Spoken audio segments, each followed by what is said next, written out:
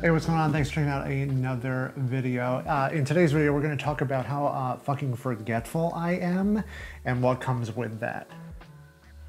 So real quick before we get into today's video, I just want to touch on a couple of things that are coming up and some new things I picked up because I'm always buying stuff. First and foremost, I am going to Arizona this coming week. I'm going to be spending 4 or 5 days there with my good friend Patrick, my girlfriend, and we're going to be roaming around the northern part of Arizona, checking out all the beauty that is there, all the amazing desert photos we're gonna get and everything. And I wanted to make sure that I captured it all on video. And obviously you would think that would be this, but I don't feel like bringing this camera with me just because I don't feel like it. So I'll probably do it on my iPhone, but I also picked up something that you're probably noticing right now for the trip. It's very nostalgic. It's very cool. I think I maybe had one when I was a child. I don't remember, but it's pretty cool. It's this Sony Handycam right here. I picked it up on eBay for like 130 bucks. It is a Sony Handycam Vision that shoots video high 8 tapes. That's those like, here, I'll just show you. That's like these little tapes right here. I don't know if anyone remembers them at all. I kind of remember them a little. I remember their smaller versions. I think they were DV tapes or something, but I haven't really shot tape. But it's actually a pretty cool, fun camera. You're actually watching what I'm recording right now. There I am. Hello. Hi. Here I am. And the audio is coming straight from this camera as well. It's not that bad. But yeah, this is kind of like how it looks. It's got really good exposure balance and everything like that.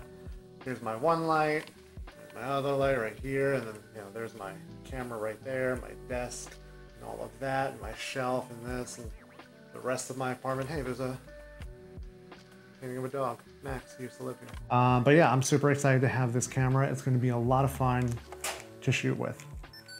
And I gotta remember to always turn it off or it won't work. So anyway, back to me being a fucking forgetful person.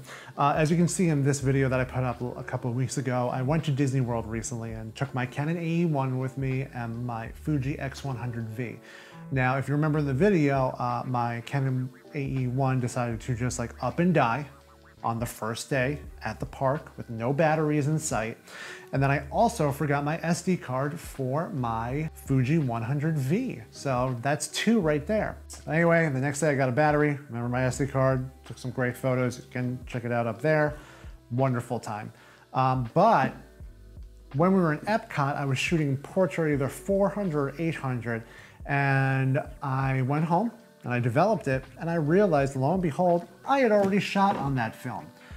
Back when I first started shooting with film photography, that was like one of the first rolls I bought because I only bought Portra 400 because I thought that was the best and only good film stock. Still is really good. But I totally forgot of it. I rolled it back into, its canister and just threw it in my bag of film. And then I grabbed that and took it with me. So now I have a double exposure roll that's half Brooklyn, New York, Ryan just learning how to use his camera, to Ryan now knowing how to use his camera, Epcot, Adventureland. So it's a really cool little happy accident that I was glad to get. So what I want to do right now, just really quickly show off all the photos I took. And the great thing about it is these photos, even though they're double exposure and not what I really meant for them to look like, double exposure is always fun because it's so artistic, at least in my mind.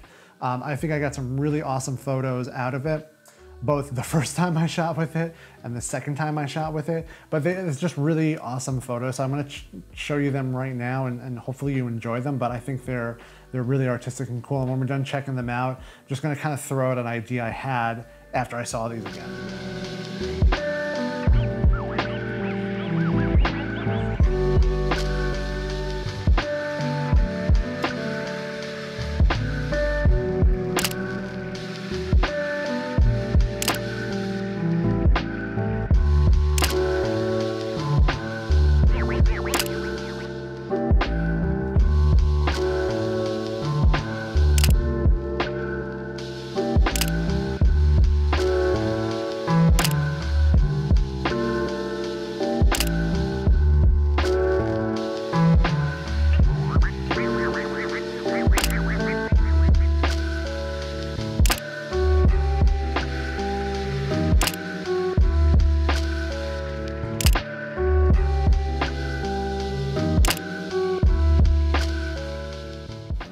there's a night vision camera thing on here. That can come in real handy.